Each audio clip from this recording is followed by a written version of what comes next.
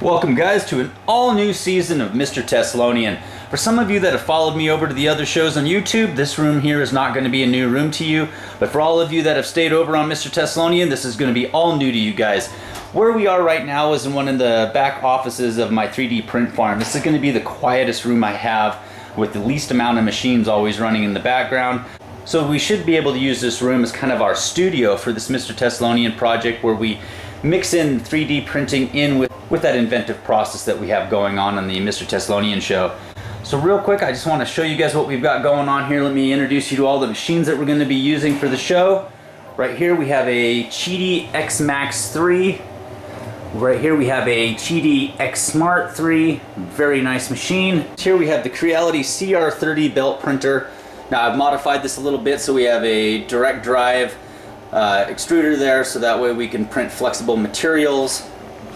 Over here we have the Creality S1 Pro. Just over to the left of the S1 Pro we have the V3 SE from Creality. Over here we have two FlashForge Adventure 3 Pros. I love these two machines, and I'm going to give a big shout out to FlashForge.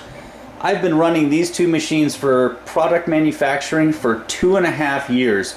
I haven't changed the hot ends. I haven't had to change anything on either one of these two machines. The only things I've had to do in 2.5 years of almost daily use is tighten up the belts. So big shout out to FlashForge and the Adventure 3 Pro. So if you want a good machine that's just going to keep ticking away, keep producing products day after day, definitely look into the FlashForge Adventure 3 Pro. There's the 7 machines that I've put together here for this show. This should do everything that we're going to need to do, between the belt printer being able to have an infinite Z-axis and print really long items out. Let's say like some wind blades for a wind generator, something like that. And then we have this Cheedy X Max 3 over here. This thing is awesome when it comes to producing very, very strong, large parts made out of engineering grade materials like carbon fiber nylon, or carbon fiber PET, glass-filled nylons, things like that. Right now that's printing out a product. Let's see how well it's doing. Looks like it's doing pretty well. And right now that's printing with a glass-filled nylon. And you can see just how nice that's doing. Alright guys, so there's our main machines we're going to be using for the show. I hope you guys enjoyed taking a quick look at these. Let's go ahead and get started on our very first show.